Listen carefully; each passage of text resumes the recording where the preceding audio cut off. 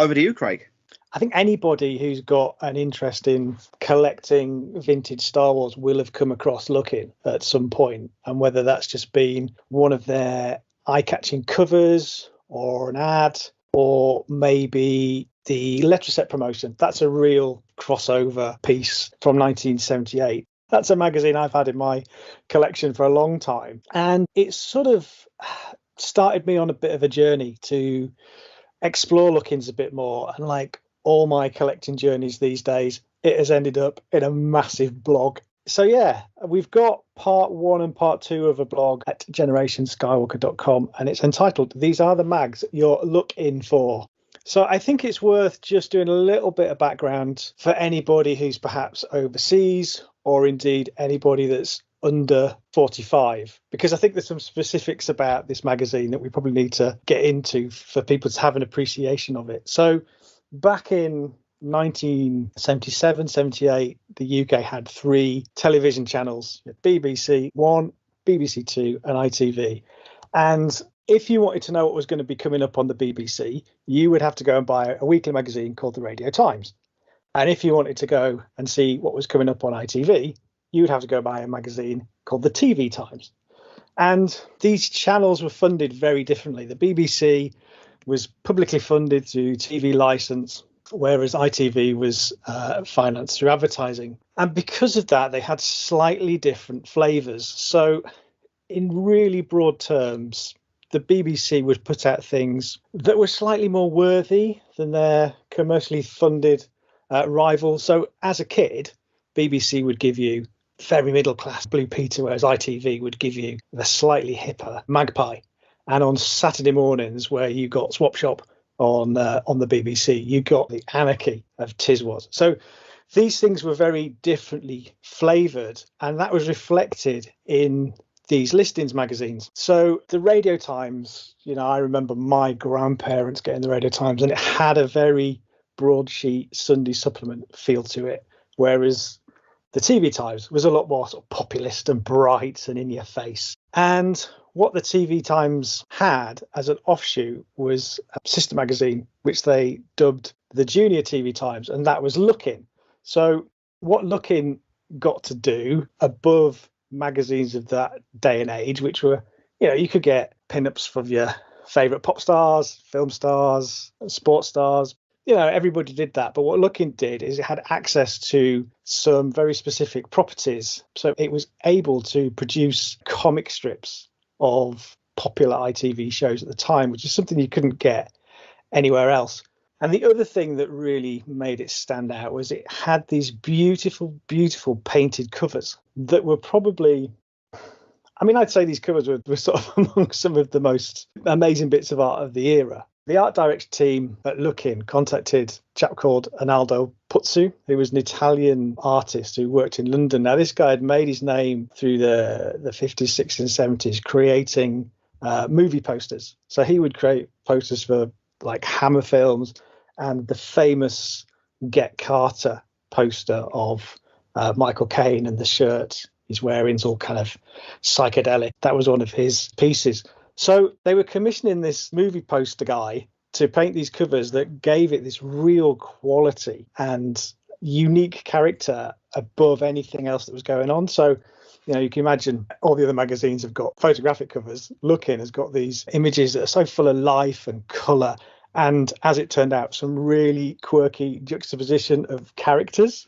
Mark, I know you're a fan of this guy's work. In the days before Photoshop, obviously, what always used to really stand out to me was eye for composition. So back then, to paint a picture is one thing, but to incorporate several different unconnected objects or faces or whatever was an art form in itself. He was a really talented guy, and clearly, I can only guess that being a film poster artist to begin with really stood him in good stead for creating these things, because that's what a film, you have to convey a film in either one very, very powerful image or, a culmination of several different elements coming together and interacting in a way that emulates the style of film that you're about to go and see. So his talent as a painter, but also as a designer and a graphic artist, clearly on another level. Yeah. And I think they were lucky to have him. I mean, he was there. He was working in Soho, I think, around the corner from where this magazine was being put together. It's almost like you feel like he was slumming it for a kids magazine, but it's resulted in a whole body of work, because this was a weekly magazine. So there are hundreds and hundreds of these amazing images. But looking specifically at Star Wars, I mean, ITV was quite a rich network. You know, it had all this cash from, you know, tobacco, alcohol, big brand car manufacturers.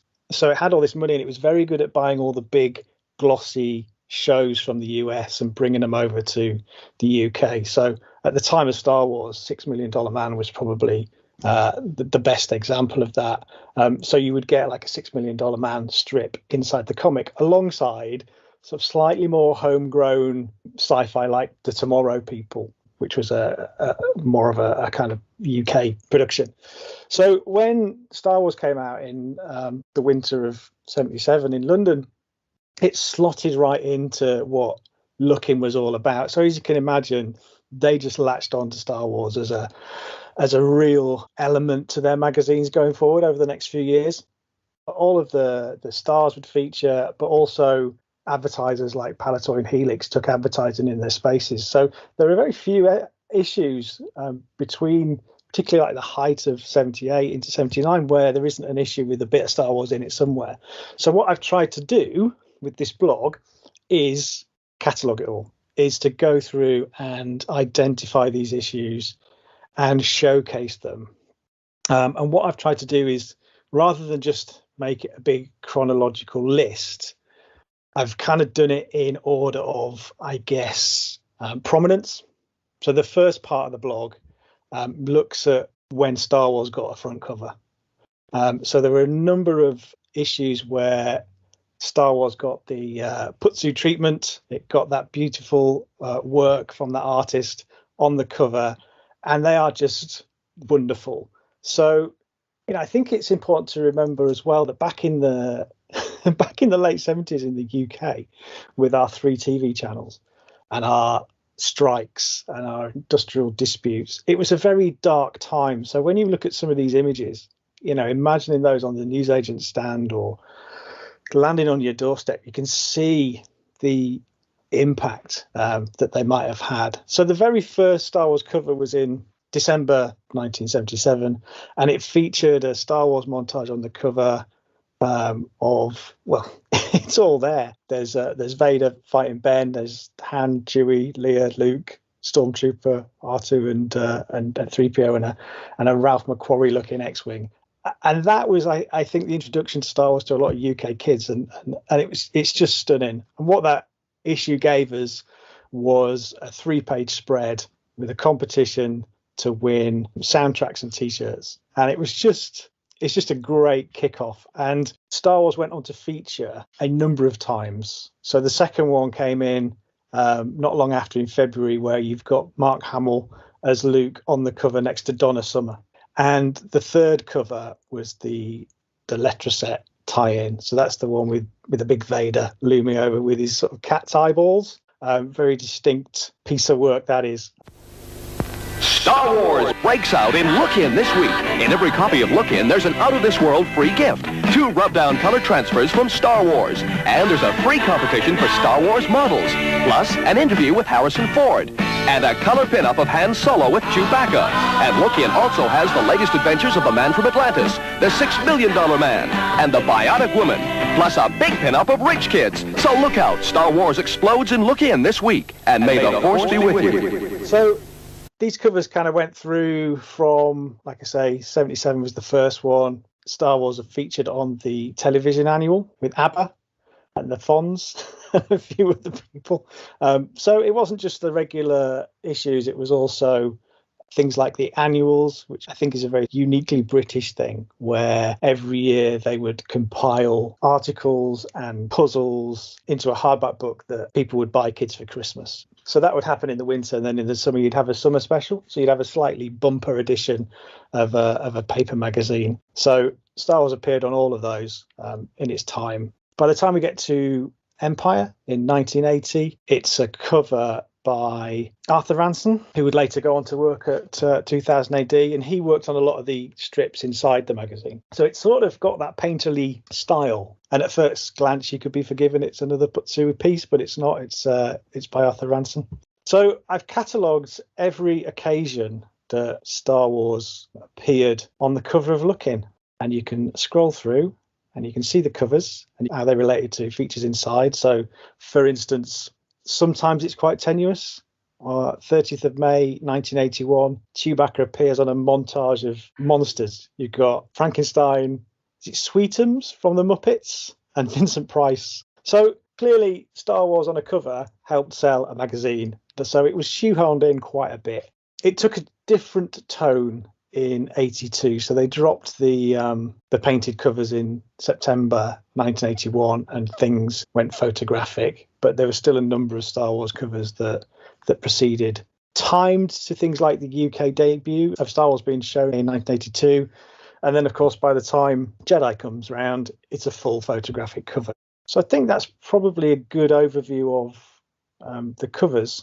Each one is nothing short of a work of art. I've always loved his work. This all sort of highlights just how we've said it before, and I'm sure we'll say it many times in the future, but back then when we had painted film posters and real artists presenting their craft and things as throwaway as children's magazines, where real work went into the covers, whereas nowadays it's just so easy. It's sort of Photoshop just takes away any kind of magic, I guess, any character. It's a sad state of affairs, but at least we have those to remember. Yeah, and what's been really interesting about doing this is just the contextual stuff that it gives you that collecting Marvel Star Wars weeklies or the poster mags don't give you, because they're purely Star Wars. This is Star Wars in the context of what else was going on in a kid's life at that time. So you do get a cover with Darth Vader and Mork and Mindy on it. You do get Han Solo and Chewbacca full colour pinups next to a Benny Hill cartoon strip. And it's just, I think they're unique documents in that respect. And it does make for some really interesting juxtapositions. The latest cover I found in terms of time dates back to 1989, and it's I think by this point Look-In was on its third iteration in terms of its design styles. So it's very, very late 80s. But you've got Star Wars on the cover sharing space with Michaela Strachan, Colin Jackson, and Count Duckula. And it was a bit of a head scratcher really as to why it was there, because it seemed very late on for me. But the reason it was there was because it was timed with the showing of From Star Wars to Jedi, the making of the saga, an excuse to trot Star Wars out again and put it on the cover. So there's a whole load of stuff about covers on there. You can go and check that out.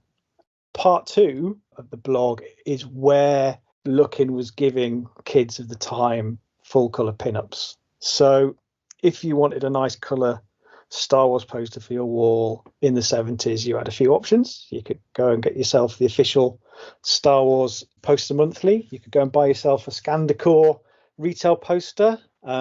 If you didn't win a goldfish, you might have won a bootleg Hildebrandt from the local fairground. And obviously there were things like the Palatoy colouring posters. So there were a few options if you wanted to stick some Star Wars on your wall. But one of the best ones was magazines like this, and Look-In obviously realised that. So they put together a series of pin-up. So these were full-page images of the actors in their costumes or scenes from the movie, and they ran in a sequence over 1978. So there were 8 in total. You had C-3PO and R2. You had one of Luke. You had one of Chewie, Leia, Han. Leia again, but in a medal ceremony outfit. One of Han and Chewie and one of Vader. And you see these crop up in scrapbooks a lot. And there's a great photo that a friend of the show, Phil Heeks, has let us put on the blog, which is him in his bedroom. And he's got a couple of these posters from the Poster Monthly and I think it's like a Factors Hildebrand poster, but he's got all of the, well, for the most part, all of the Look-In pinups on his wall. And it's just brilliant. It's just that that moment in time. That's what we did, before the internet.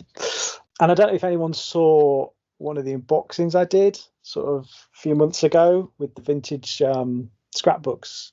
But if you go and check out our unbox section on the site, there's an unboxing of Letters at Vintage Scrapbooks. And looking through that again after doing a lot of this research, it's kind of 70% Look-In content in there. So it just goes to show that this stuff was valuable to us. It's stuff we kept. These full-page glossy images were important. So they ran a set of 8 in 1978, but they also came around again in the early 80s and did a little run of what they call collector page. So these were slightly more formalized. So, by the time the 80s rolled around, Look-In had a lot more competition in things like Smash Hits. So Smash Hits was a music magazine, slightly irreverent, very, very design-led, wonderful stuff. And Look-In had to sort of keep pace with that. So they created this, what they call collector page, which is a combination of a pin-up with a little kind of questionnaire style interview down the side with each individual. So you could collect, Adam and all his ants or Bucks Fizz. And in 82, they did a set of Star Wars collector pages. And the reason that they timed that for 82 is because that's when the double bill was doing the rounds in the country. So again, seeing an opportunity to get some Star Wars in the magazine. But it's a lovely little set. So there were 6 of these, and they were a mix of, obviously 82, there's a mix of Star Wars and Empire imagery. But again, very of their time. You look at the design of these, the colour of them, the use of shapes. It's very, very early 80s looking, a great document. So 2 sets of pinups. So if you have an eye to go in and collecting runs of these, they're good places to start. They're the most visual elements of the magazine. The plan for the rest of the blog is to tackle all the other mentions. So I know there were features when Jedi came out. They took a chunk of the novelization and printed that in there. There's some behind the scenes special effects stuff around the Empire era. So there were features that were specific to Star Wars. There's also a hell of a lot of stuff where it's kind of like, let's do a sci-fi roundup, and there'll be Star Wars included in there as part of a more of a genre thing. But then there's lots of smaller mentions and smaller kind of news articles where they're featuring models of R2-D2 that kids have made, or there was a real sort of drive to feature kids' collections. Kids would photograph their vintage Star Wars collection, not their vintage at the time, it was just their Star Wars collections, and send them in. And occasionally you'd get one of those cropping up in the magazine, and they're really nice to capture. So I'm working on that. There is one where they do a roundup of those. There's a full page of kids all stood in their gardens on their patios with trestle tables and all their little loose figures and ships and play sets, which is just wonderful. So all that kind of stuff is to come. I've got a stack that I'm working my way through, photographing and logging and doing little write-ups for. And then part 4 will be all the ads that I mentioned. So certainly the Helix ads that feature the range, they're in a number of times. But I think, if I get it in the right order and I find every issue, there's a pretty comprehensive set of Palatoy ads in these magazines as well. So once that's done, it will all go on the blog. And then at the end, what I hope to do is have the ultimate Star Wars Look-In database. So you can go through chronologically and issue by issue, see what content there was for Star Wars in Look-In. So it's a long job, and I'm probably halfway through it, but it's as good a time to mention it as any, and people can go and see where I've got to. Dude, it's a great blog, which is full of nostalgia for me. Love the fact that it's just 20p. That reminds me, 20p and a 5p mix-up. That was my pocket money. And just goes to show with inflation, actually, my parents were complete tight asses, because 20p was not much even back then. I think it's like equates to about 78p now or something like that. But the numbering is cool on these. I hadn't realised until you would articulate it in your blog, because I came on scene from a collecting point of view in about 82. So after they had changed more to the sort of colour photos. But the earlier one, 1982, is number 43 with Han, Luke and Leia cutscene from A New Hope. So that was number 43. And then you go to the following year, and the Return of the Jedi one is number 23. So they're not in sequential order, are they? They're in sequential order via that year. Yeah. So they'd call them volumes. It would revert to number 1 every 1st of January, depending on where that fell, because they'd also list the week ending. And then there are some issues that were never produced because of strikes or other things that were going on. So it is a very spotty kind of history.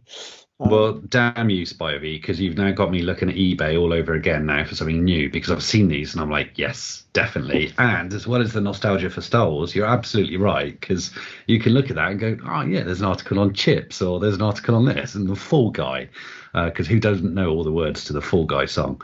So, yeah, great blog. I encourage everyone to go and check it out. And thanks, mate. Love it. I think for me, that's the really interesting thing, because we've previously discussed this with things like the Argus catalogue or the Sears catalogue, or if you look at the TV Times when Star Wars premieres, and you've also got that extra content of what was in the Zeitgeist at the time, where Star Wars was in pop culture. I think that's really interesting. But a question, Craig, is, so if I was about to start collecting looking magazines, much like Jez appears to be doing right now, what kind of prices am I looking at? Is there any rarities or anything like that, or do these kind of things sort of slip through the net? I saw a couple of the ones with the Star Wars covers on eBay this week for like £79, which is just ridiculous. But I think that's all part of that early Star Wars. People think it's worth more money than it perhaps is. I mean, these are produced in their thousands. There's plenty around. I think there's some interesting things I've noticed. The look-ins with the Star Wars covers come up a lot, and they can vary. So these things vary a lot on condition. Invariably, they've got someone's name or address scribbled on the front. That doesn't bother me, but it bothers some people.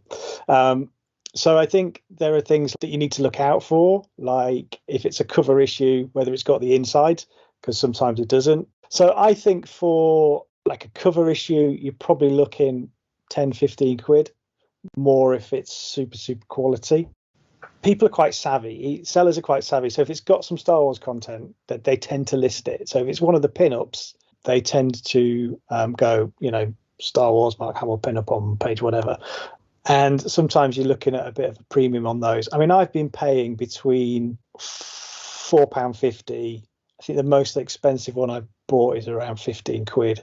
But it's not the ones you would expect. You'd expect the ones with the covers to be the most expensive, and they're not always. So some of the 80s ones I've really struggled to find. They've just been a long time on my watch list waiting for them to come up. I think what this is going to do, hopefully by the end, is allow people to look for specific issues, because there's not a lot of that information out there. I mean, I've managed to piece together little bits. There's a brilliant blog which I've put in the links at the bottom, John's Lookout and the Lookout Checklist. And what you can do is you can go on there and you can download high resolution scans of every issue, but you have to find the issue, go through one by one, download it. Takes a while. It's high res. Flick through. No, there's no Star Wars in it. So hopefully I'm saving people that job. But yeah, on the whole, you don't want to be paying any more than 20 quid max for something that's super, super duper. Because, I think we've seen a spike recently in Marvel Star Wars comics, and maybe the odd Starburst as well. But one thing I have noticed online is the sale of Paddy Toy one-page adverts or half-page adverts from the comics. So I wonder if there's anything that's Paddy Toy that's unique to looking that probably wasn't in a Marvel comic. So I haven't got to that bit yet, but they're slightly bigger format than Marvel's. So they're slightly better bang for your buck. I think one thing I would say is it's quite thin paper. So they do suffer with condition. There's one particular Palatoy ad on the back cover of an issue from the 80s, and I have yet to find a clean one because it's a white ad on a back cover. And you do get things like foxing, and they do suffer a bit. The sort of paper stock does suffer. But I think when we get to the ads, and I know that we're going to discuss Palatoy ads in a moment, overlaying what we know about Palatoy ads with with issues of looking. I think that's could be quite valuable for people to have that information, because it's certainly not out there in any digestible format at the minute. Jez, you need to get in front of that information before those prices spike, mate. I'm already all over eBay and checking completed listings, and Craig's pretty on it actually. Damn you, Spivey. Thank you. Jez, you had looking. Did the rest of you guys have looking when you were a kid? Absolutely.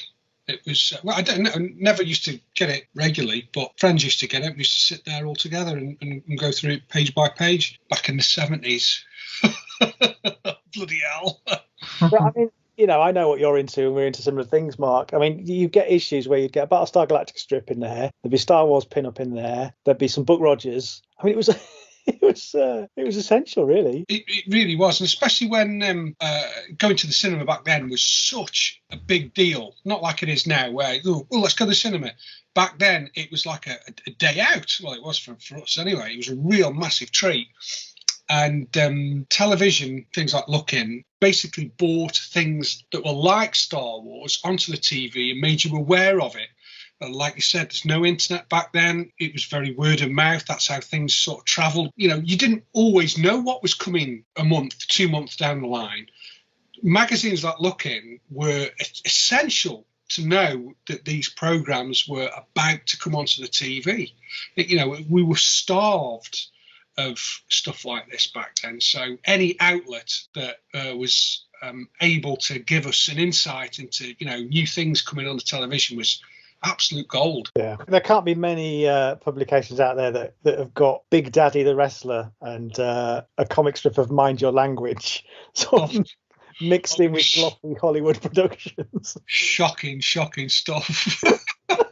I mean, you wonder how some of it was translated into kids' cartoon strips, because these were quite adult-boardy, seaside postcard humour of its time. And, you look at some of it now and think, Jesus, how did that get printed in there? But, yeah, that's Looking. Yeah, well, Craig, brilliant topic, mate, and a brilliant blog post. Do go and check that out. Yeah, looking forward to part 2, Craig, and part 3, part 4, part 5.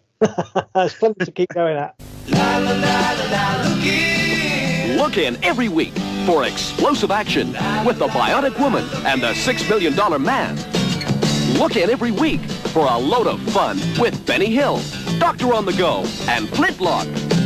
Look in every week for On the Ball, the best in pop, super color pinups, and great competitions. Look in every week. You'll love it.